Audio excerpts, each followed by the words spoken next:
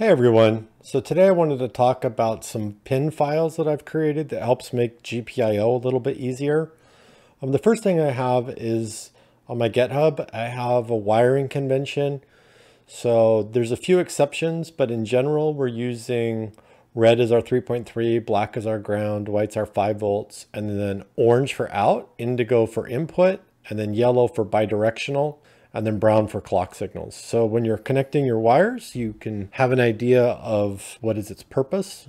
We can go in and say like, okay, we have this I2C device, and so we have an SDA wire with our data. So that means we're probably looking at a yellow wire, and we can scroll down. Oh, and there's a yellow wire with SDA, and it's going to C1 on our flipper. We can, if we click on it and say info, it doesn't scroll, we can see the full thing. So we can see it's the 15th pin or the 7th pin on the right side. And then we can, and then also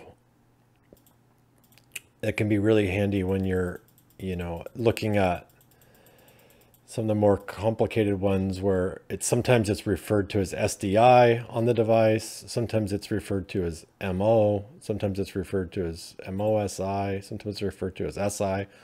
These are all devices using the SPI protocol, but they labeled the pins differently on the device.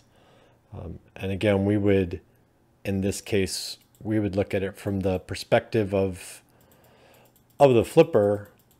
And so the pin is the flipper's data out. So from the perspective of the flipper, it's SDO from the flipper.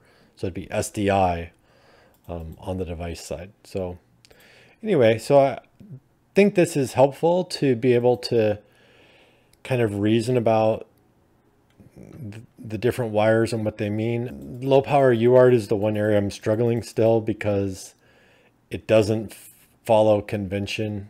It's a clock on the I2C line, but then it's actually a receive on the other line. So if you guys have ideas of how to deal with that color code convention, I'd love to hear it. Okay, so a quick demo of how to install it. You're basically going to go over and clone the repo. And then when you do, go into the GPIO pins folder, select everything except for the README. And then over on your flipper and QFlipper application, go into SD card, right click and say new folder, say pins, go into your pins folder that just got created, drag all the files in there. Now you're ready to go. And now in your flipper, when you press the down and you're in the browser section, you may have to go left or right to get to browser. You go down and you'll see pins, and there they are. So that's all there is to it. So if you have any questions or comments, please leave them below. Thanks a lot.